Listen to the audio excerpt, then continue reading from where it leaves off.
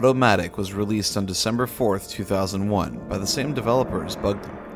In this action-adventure game, we play as the robot Otto on a mission to save humanity from an invasion by these giant-brained aliens.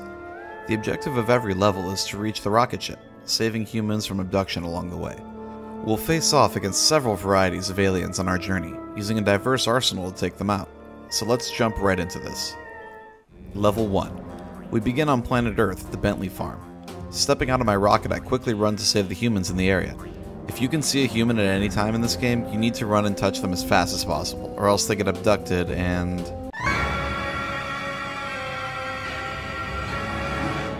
I punch these metal canisters to find weapons and power-ups. There are also these colored atoms strewn about every level.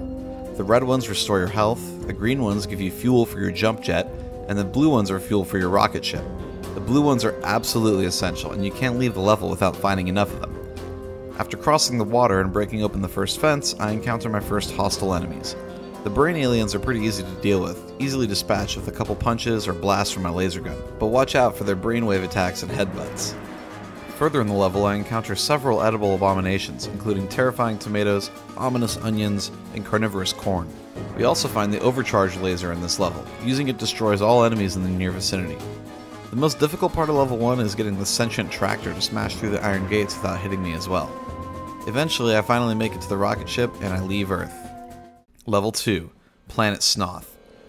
Right away you can tell the environment here is different. Crystals jet out of the land like trees. Our jumps create ripples in the ground, and these weird slime monsters pursue us everywhere we go. We also get a new weapon, the Freeze Ray. This item freezes normal enemies in one blast, leaving them open for a smash. Multiple blasts can freeze the slime monsters as well, which, when dispatched, will replicate themselves. But you can use the frozen balls the same way as colored atoms. To progress through this level, you'll have to traverse these rivers. First, you grab this magnet and go water skiing behind a submarine.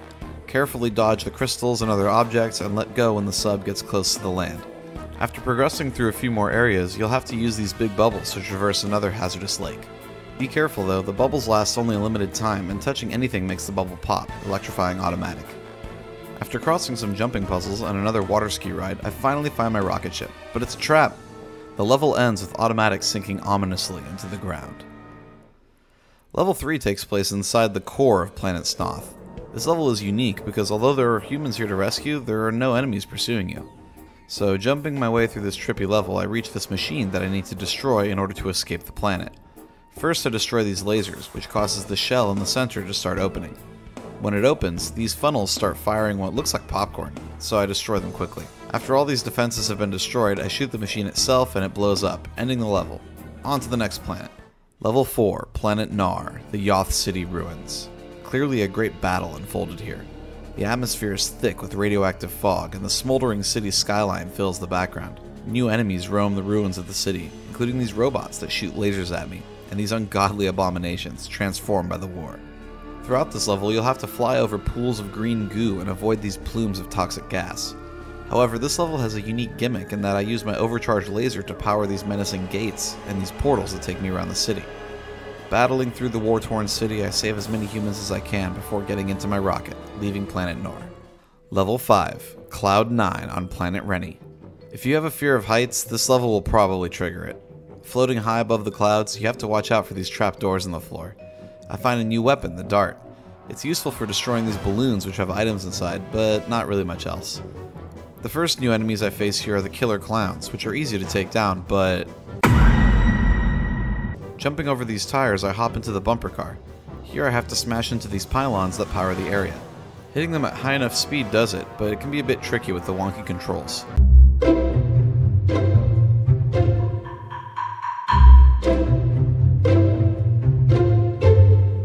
Next I find these overgrown babies with 4 arms. What is happening here? Carefully jumping across these cloud platforms, I move to this area with these flying fish that drop bombs. Okay, this part of the game is really weird. Getting on this rocket slide, I take a leap to the next area. Time for more bumper cars. After finally destroying all the pylons, I enter the last area, save some more humans, and end the level. Level 6, Planet Sulak, is filled with prehistoric jungles populated by dinosaurs, massive plants, and giant bugs. The first new item here is this potion that makes us grow larger, allowing me to break through these walls and the large huts throughout the level. The new weapon here is the fireball launcher. useful for taking down the various plant-based enemies in this level. Much like the other levels, there are pools of water here that you have to avoid by flying over them. In this area, I'm assaulted by these absolutely cursed mutant Venus flytraps. After carefully avoiding those monstrosities and fighting my way through more dinos, I finally leave in my rocket ship. But wait, we're getting sucked back down? No, this isn't supposed to happen. Level 7. We land back on planet Sulak for another boss fight. This time our objective is to take out this giant pitcher plant. The main plant sends out these spores to damage you, while the pods on either side send out vine tentacles. You can destroy the pods with the fireball launcher, but this fight's actually pretty easy without that. I just jump onto these leaves and shoot the main pitcher plant from here. He slowly turns red as the fireballs lay into him, and finally, he explodes. I make my way back to the rocket ship.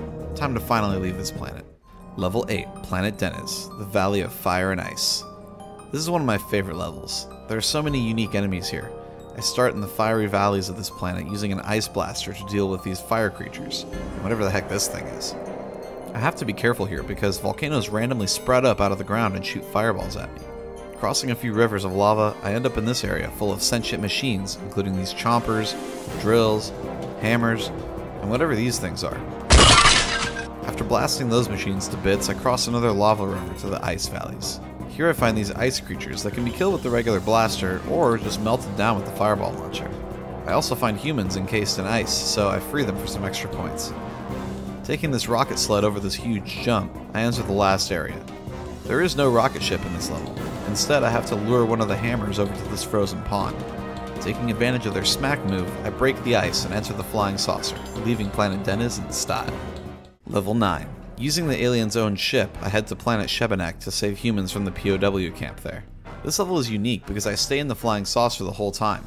Instead of my normal weapons, I can switch between the red beam and the white beam. The red beam is used to destroy buildings and turrets, while the white beam is useful for abducting humans. The goal of this level is to save as many humans as possible and bring them back to the rocket ship in the starting area. Each human I save helps fill the rocket ship with fuel. I can carry up to 10 humans at a time, so it requires several trips. Once the rocket is full, I take a few more minutes to save all the rest of the humans before entering the rocket myself and heading to the final mission. Level 10, Planet X, the Giant Brain. It's time to meet the mastermind behind this entire invasion. Touching down on the planet, I immediately notice that the whole planet is one big brain. Neurons line the walls and columns of this alien world.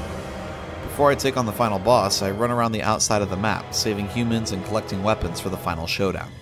The pylons surrounding the center continuously spawn the brain's royal guards, which chase me down as I prep.